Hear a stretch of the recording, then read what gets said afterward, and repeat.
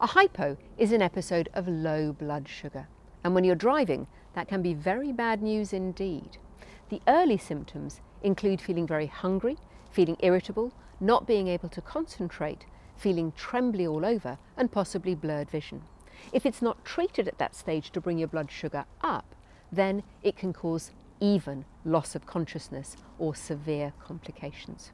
So, if you're taking insulin or a sulfonylurea tablet such as gliclazide to control your blood sugar, you should always check your blood sugar within 2 hours of driving and every 2 hours while you are driving. And basically, as a rule of thumb, where blood sugar is concerned, it's 5, don't drive, 4 is the floor. If your blood sugar is below 5, you shouldn't start driving. If your blood sugar is below 4, you should pull over as soon as it's safe to do so, turn the engine off, and have 15 to 20 grams of fast-acting carbohydrate, such as a sugary drink or glucose sweets. Then don't drive again until at least 45 minutes after your blood sugar has returned to normal.